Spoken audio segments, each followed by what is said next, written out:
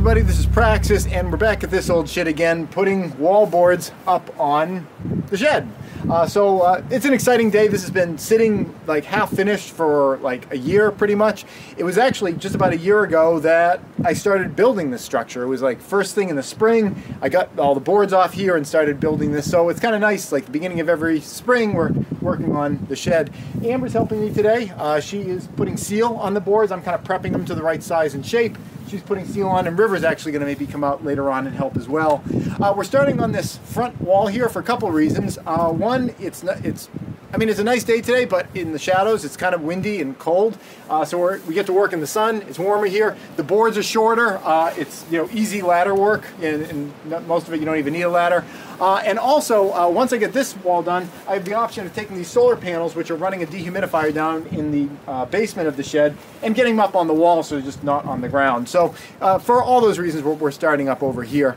I always start at the corners and then work my way across the structure. What you want to do, and I realized before I recorded this video, I actually did it a little bit backwards. In fact, I did it completely backwards.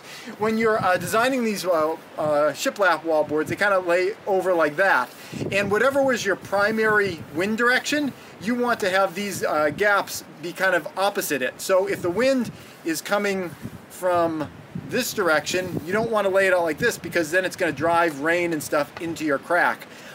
If the wind's coming from here, you want it to be this way, so the moisture is kind of getting shed across the crack.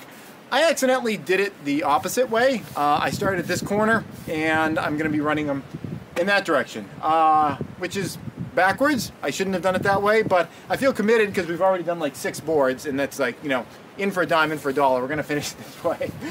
But usually, saving grace, the wind usually comes from that direction, so this is actually usually the more protected side anyway. But generally speaking, I'm letting you know, if you ever do this and you're overlaying these guys, you want to make it so that the water is going to shed across that way instead of getting driven down into your seam. So that's what we're doing today. I don't know if we're going to get the whole thing. It's pretty simple. We're just cutting them all to 92 inches, giving them 2 coats of seal and putting them up. We'll see how far we get across on the whole project. But I'm looking forward to doing this versus that, because that was huge.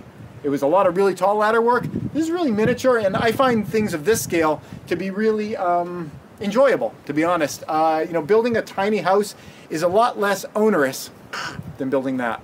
That's it. Thanks for watching.